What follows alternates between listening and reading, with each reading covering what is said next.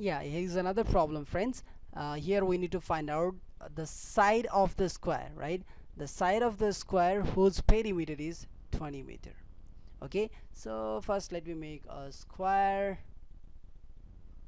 Suppose this is my square, and the perimeter of this, right, perimeter of this square is 20 meter. Okay, and now we need to find out the sides. Let me give the name. This is A, B, C, and then D. And one thing we know that in a square all the sides are equal, right? If this is of A length, I'm just supposing if it is of A length, then this side should be also of A length, and this side should be also of A length, and this side should be also of A length, A meter, whatever it is, right?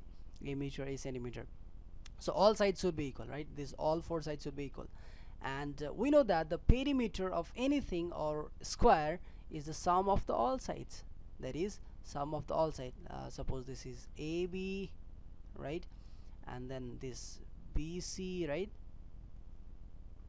And then this CD, right?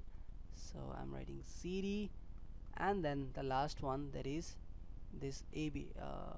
What a curvy line right?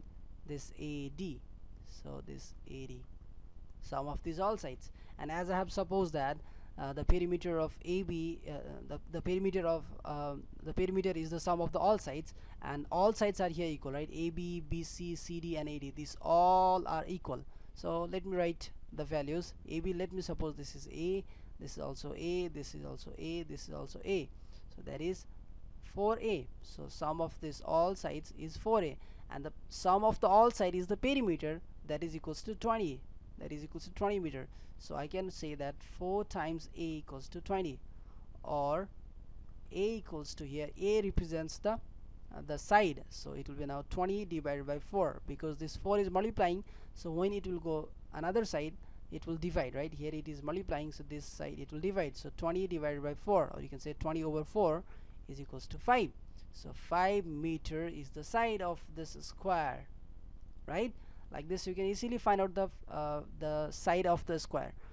The very quick method I want to tell you over here, we know that the perimeter of a square, right, perimeter of a square equals to 4 times A, or 4 times the side.